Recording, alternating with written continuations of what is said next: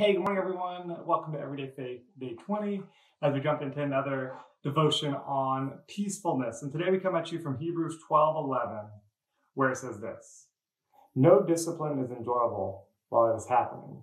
It's painful, but afterward there will be a peaceful harvest of right living for those who are trained in this way." No discipline is enjoyable. I'm reminded of 3 minutes ago when my kids threw a football that knocked down all the ornaments on the Christmas tree. Not all of them, but way too many of them, broke a few of them.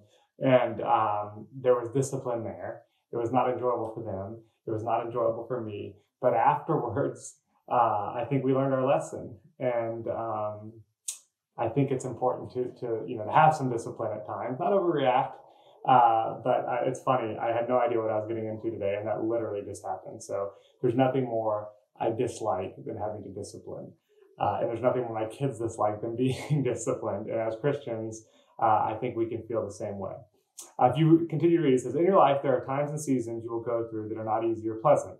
You will face challenges and have to overcome difficulties that may cause you to question what God is doing in your life." The author of Hebrews likens these experiences to moments of discipline. He acknowledges that these times of discipline are not enjoyable, but they are fruitful. In reality, what feels like pain in the moment is often training for peacefulness.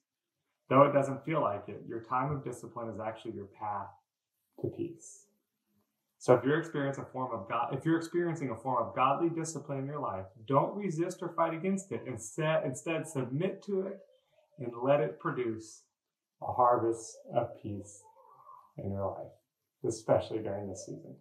Guys, be blessed. Have a great day. See you tomorrow. Bye-bye.